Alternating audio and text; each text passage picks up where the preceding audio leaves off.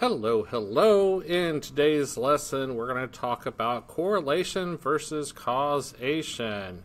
And what is causation? Causation is a direct relationship between two events where one event directly leads to the other event. In simpler terms, if A causes B, then A must occur for B to happen. So, an example of causation: the inspector slips on a banana peel and the inspector falls. That's causation. They're directly related.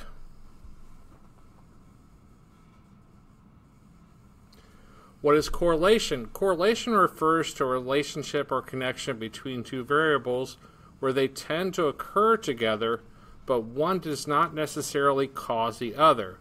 Correlated events may be linked in some other way. But it's crucial to remember that correlation does not imply causation. They mean different things. They can be highly related and not be caused by one another. And in our society, we see a lot of people using causation when they're just really highly correlated events.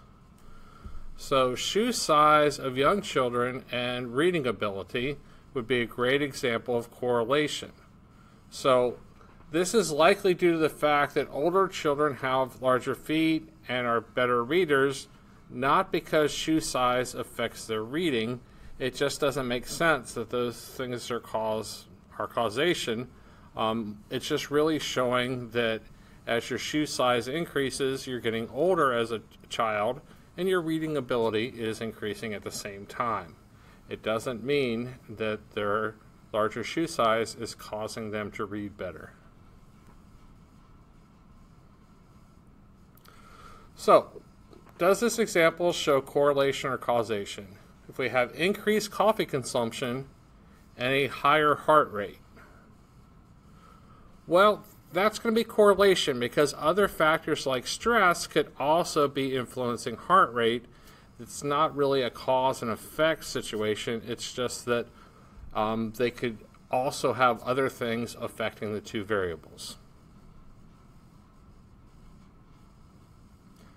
Does the example show correlation or causation? The first domino in a line falls and the dominoes behind it fall. Well, this would be a great example of causation. They're directly related. The first domino falling causes the other dominoes to fall.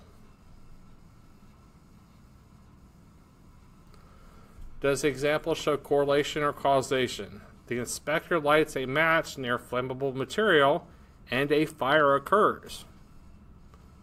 Those are causation. They are directly related. How about, does this example show correlation or causation?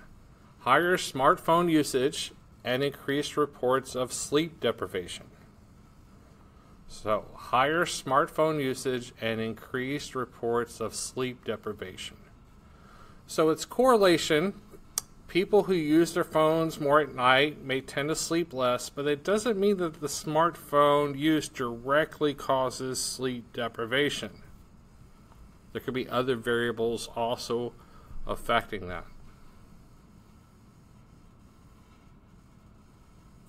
So it's important to remember that correlation does not imply causation. Correlation can have other things affecting it. Causation is a much more direct relationship, almost to the point of being a scientific experiment. And I hope that helps you guys decipher the difference between correlation and causation. Have a great day. OUT spells out.